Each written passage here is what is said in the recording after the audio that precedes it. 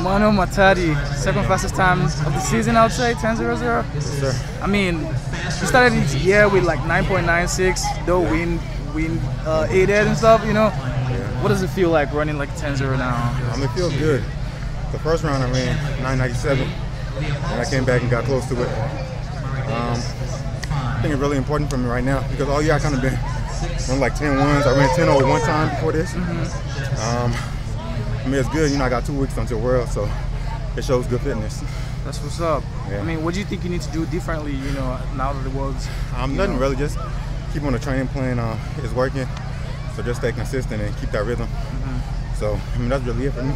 Right. You kind of like have not finished 3 200 meters this year. Yeah. Can you tell us a bit about it? Like, what's up? I was hurt a little bit, so I wasn't able to run the curve. My leg was a little banged up, so yeah.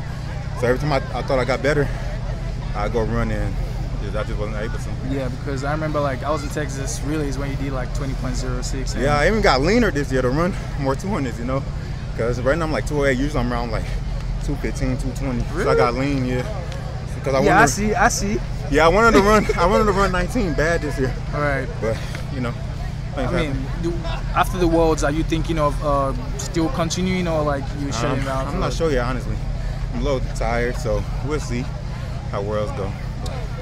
Yeah. Talking about injuries, you know, like have you been able to mentally pull yourself together, and how would you advise, you know, guys who are going through this right now? I think just trust your coach and whoever doctor or physical therapist you're working with.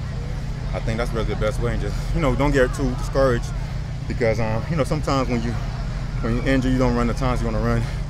It's easy to just write off the season, you know. Yeah. But looking at African athletics, you know, right now, yeah. you know, with guys like Omayala and the rest of them, yeah, Tobago you know, and stuff, yeah. you know, where do you see yourself in this mix? You know, I mean, like the African champs was meant to hold this year, but yeah, I know. I think I'm ready in the mix. I think in general we all are. All the Africans. It hasn't been really no crazy times this year. So everybody around 9.9, 10.0 range. Right. And all the African guys are right in there. So, you know, I don't know when the last time an African got a medal. And this year might be the year because everybody's times are so close, you know? Right. So it should be a good one. You never know. Yeah, you never know. I mean, all the best with it. Thank you, I appreciate it, bro. Yeah, man. Love. Yeah.